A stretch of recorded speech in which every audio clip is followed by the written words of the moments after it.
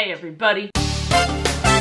Welcome to another video where I do whatever I want. And today, I want to test eco-friendly products. I've been taking steps to be better to the environment. I have a Keurig, but I use the refillable pod. I don't buy like little pods. I buy just like a bag of beans and stuff. I try and bring back my bags to the grocery store. It doesn't always work. I've been taking little steps. I've tried like the recycled, good for the environment, like paper towels and toilet paper. They're just not that great.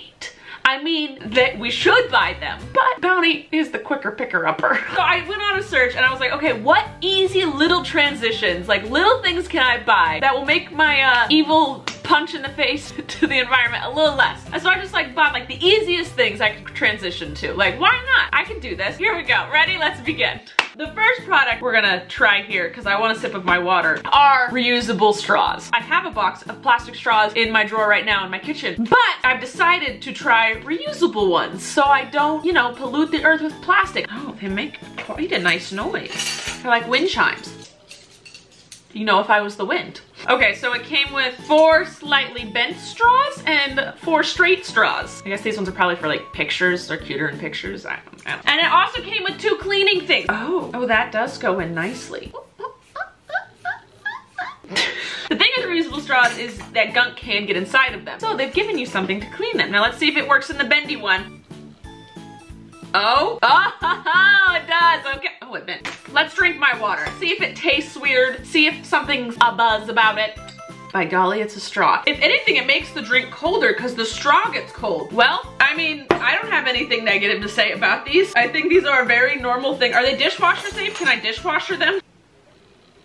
Adult supervision required if used by children under 12. It's a straw! I guess if you stuck it up your nose, that could be bad. I guess they're a weapon of some, I don't know. But I have to say, definitely an easy transition that I could have made a long time ago. Next product, bottle to pen! It's a pen! World's first pens made from recycled bottles. Are they recyclable afterwards though? Smooth writing, comfortable grip, refillable. Oh, you're supposed to refill them, not recycle them. I know, I think that's kind of a flop, but we're gonna test it. So, I have a recycled pen and a non-recycled pen. They seem about the same, don't they? They're like in the same of the world. So let's write something and see what happens. First, the normal earth-killing pen. By the way, I have terrible handwriting.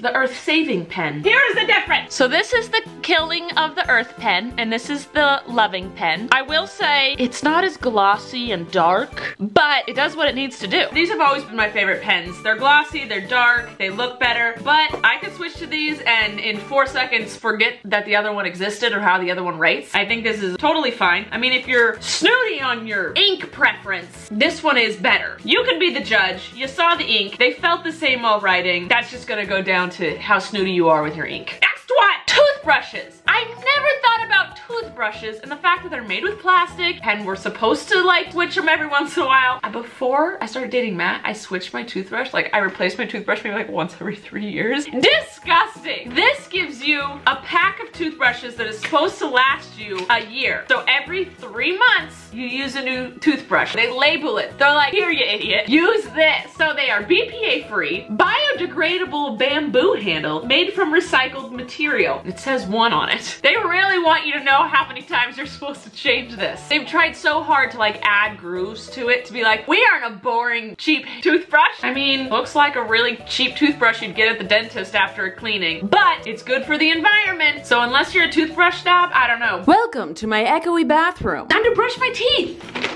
Come out of your hole. All right, toothpaste and then water. Oh, it feels weird. Oh, feels like a giant toothpick. Oh, okay. It's very wide, so doing this, it's like you're really gonna push the cheek out to get there. I'm pretty skinny too. I mean, I guess I'm just being dramatic. Oh no, it's taller and it's longer. Oh, my lipstick washed off quite nicely. That's a plus. It doesn't taste like plastic. It doesn't feel like plastic. Can I help you? You definitely notice that it is not plastic. It is like a giant toothpick in your mouth. I think that's something I will get over in about 2 days. It definitely has a different feel to it than my normal toothbrush, but that's switching any toothbrushes, I think. So I'll keep using it. If something terrible happens, I'll let you guys know, like on my vlog channel, or I'll tweet it. But I think it's just like a normal toothbrush that's just different than what I normally use. Fits right in the little thing. And I will use my eco-friendly pen to write the months in which I need to start using the next one. I mean, it's not the best, but it's for the world. Next product. So in LA and a lot of Southern California, you have to buy bags at the grocery store. Like the paper bags or the plastic bags, they cost 10 cents. You can buy a reusable bag for like $1. I've never done that. I always buy the paper bags and then reuse them until they shred or fall apart, or I use them to pick up my dog's poop. For some reason, I've never bought the cloth reusable ones. I don't know why I've never done it. And it's not like the paper ones are more convenient because they're big, they're clunky, they're whatever. I reached my standing goal just sitting here. Just so we all know, I've reached my standing goal for the day, sitting down. Thanks, Apple. So I went and I bought reusable bags on Amazon that apparently can fold down really tiny and just fit in your purse. So earlier today, I went to the store to test these out. Oh, but wait, not only did I get reusable grocery bags, I also got reusable produce bags. Now this one was a big one for me because we buy a lot of fruit and vegetables, a lot, but we use a lot of those plastic bags and I never realized it. And I was hesitant to buy these because I'm like, this is awkward. This is awkward.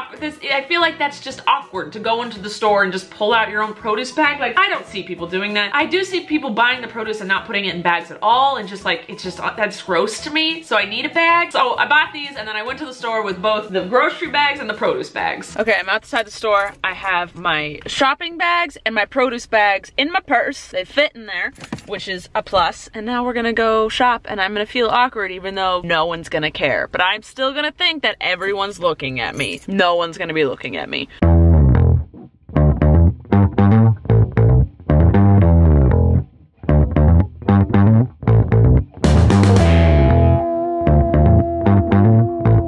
So, it wasn't bad. These are the Purify You premium reusable mesh bags. You can wash them in the washing machine and then tumble dry on low. You can use them for multiple things, not just produce. There's a bunch of them and they're all different sizes and they tell you how much they weigh on the side of them. So like if you're like worried about it being heavier than a plastic bag, you can tell the grocer, hey, that weighs some of the weight. I did not do that. I was like, I will pay the extra. I don't want to have this conversation. So as I was putting the produce in, I was like, this is a little thick. Like, are they gonna be able to see the produce numbers? You know, like those Apple stickers and stuff that my sister's definitely afraid of. Can they see that? And the guys did it quite well. I go to Whole Foods where they're used to like people being friendly to the planet and stuff. They're used to that. So I'm sure my guy has seen something like this before. It was apparently really easy for him to see through the bag. I didn't think he'd be able to. He did. Congrats to him. So this is it up close. Can you see it? Oh, you can see it. And something cool that I saw was that this, boop, you feel awkward at first, but you shouldn't because you're doing something great for the environment and your life. I mean, why do we feel awkward about that? It's just, I guess it's not the social norm yet, but that's okay. I will say all of it together is kind of bulky. You'd have to like bring a backpack. I have like a big purse. I mean, if you know you're only getting like 2 different kinds of fruit or 3 different kinds of fruit or something, you can just bring the appropriate amount of bag or just throw this in your car and take what you need. But I understand the inconvenience and the awkwardness of it, but I feel like I should just suck it up and get over that, so I'm gonna. Okay, now the reusable shopping bags. Oh, I'm getting hot. Whew. The reusable shopping bag. These I feel like it's more normal, especially in Southern California. It's more normal to bring a bag, so it wasn't that big a deal. But I will say, so these are supposed to be able to fold up. These were sturdy. This is sturdy. Like, as I was holding it, I was like, this is sturdy. Oh, this is inside out. I inside out it. Okay, these are a little confusing, but I think it's just something that once, nope, now it's inside out. Who's inside out? Me or you? Nope, this is so confusing. Okay, this might not be as easy as it seems. You just fold it like so. You're supposed to just be able to stick it all in this pouch? Yeah, that seems right. Okay, so it has folded down into this side. It's got a little thing like if you have a carabiner or something, quick link, you know, you just put it on that, I guess, on your keychain. My dog is looking at me like I am a crazy person. So I had 2 of these folded down to this side. They fit in my purse easily, they were nice, but I know me, logically, this is how it's gonna go in my purse at the end of the day. That's an easy change for me. I think that's pretty easy. Okay, so the last product is this thing that is in this box. Did you guys know that when things are plugged in to...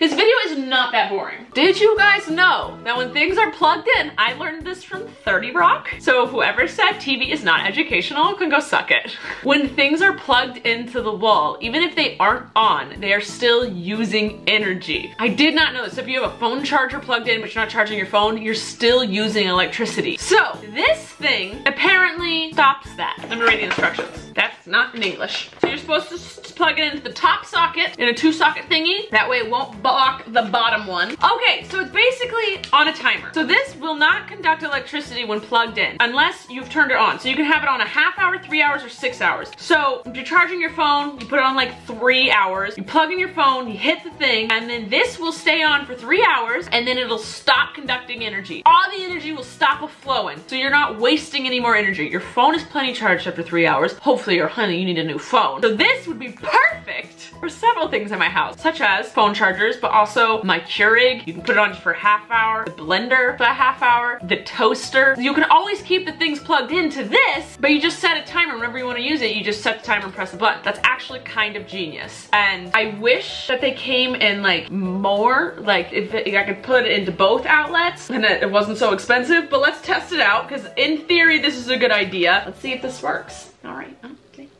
Let's go plug something in. So this is my mirror I use to do my makeup. I do my makeup in my office. This is zoomed in. I do my makeup in my office and I always have this little mirror plugged in because it has a light on it, and I just do it on my table that I do all my filming at. So this is always plugged in and it makes a, oh, but I don't need it for more than a half hour at a time. So unplug that to a half hour, plug it in, plug this bad boy in, and light. Okay, so it is set for a half hour. We're gonna keep that on. Hi. And then in a half hour, gosh darn it, the zoom in. In a half hour, we'll check on it and see if it shut itself off. I honestly think this is a really easy thing that everyone could do. It's slight inconvenience that you have to press on every time, and it definitely will not work for all the things in your house. And you can't plug in 2 into 1 outlet. It's only 1 per outlet. I'm sure soon they'll come up with a double thingy, but that's just for a later time. It's still on. It's got 30 seconds to turn off, or else I'm calling bull. Oh, snap, it did it! Please, it did it! It did it! It turned off! Oh, snap! It did it! Oh God, the zoom, man. It did it! Alright, but that's it for today! They weren't as bad as I thought that they were going to be. The thing with eco-friendly products and why people don't use them is because they're usually not as good of a product, or they require a little bit more effort. Obviously, cleaning a straw is a lot more effort than throwing a straw away. I will say, the fruit bags, that's just, it is awkward. It is a thing that I will do now. It is awkward, but it is a thing that I will do. Again, this video is not sponsored. It's not me saying like, I'm a better person than you guys because I use eco-friendly products. I don't. I have a massive truck that burns fuel like crazy. But as I get older, I realize that I should be taking more steps. So I've been trying. I will put all of these, I have like, I don't know how to explain it. I have like an Amazon playlist. It's not music, it's all the things I bought. I'm gonna put the link down below. Not sponsored, none of this is sponsored. You'll go there and I'm gonna start putting every product I try in any of my videos. I'm gonna start putting all of the products in that playlist thing. It's a shopping list basically, and some products that I just use on my normal daily. They'll be in that. So if you guys are interested in any of these products or anything I have tried or tested, it'll be in the link below. So if you like this video, like it, comment below if there's any more products you guys want me to try.